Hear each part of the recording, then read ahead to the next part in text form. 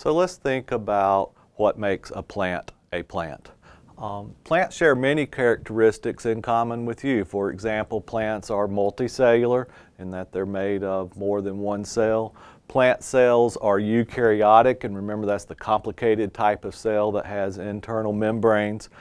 Plants, unlike you, are autotrophic, and by autotrophic we mean that they can make their own organic food from inorganic nutrients. So plants, as you know, are able to take carbon dioxide and water and use light from the sun and make an organic food substance out of it. So plants are autotrophic. Plants have cell walls made of cellulose. Your cells do not have cell walls.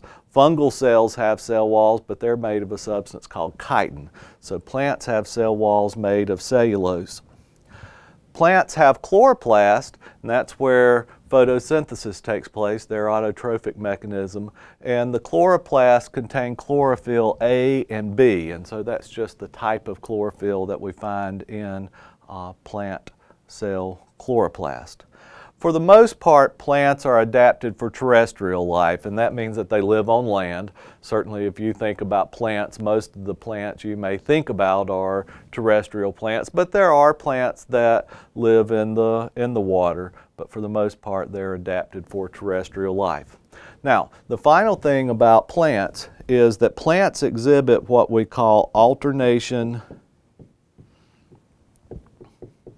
of generations.